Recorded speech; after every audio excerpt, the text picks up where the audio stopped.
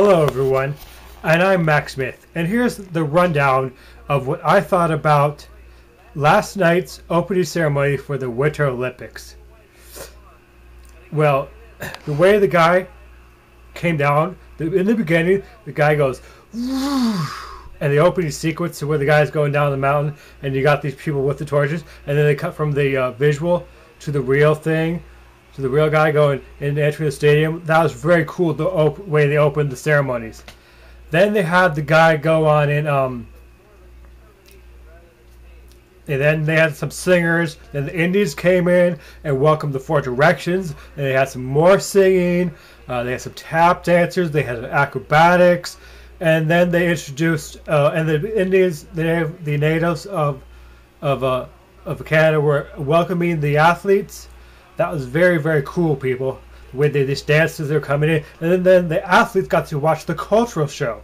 Yeah, that was really cool. So let's see. What else? Then, then the swearing in of the judges, the swearing in of the athletes, that one Hades person. And then that short premiere of We Are the World, which you could download that at the download for Haiti, We Are the World 25. You could download that song and your pay. And your what you pay for that song will be donated for Hades. That was very, very cool. What else?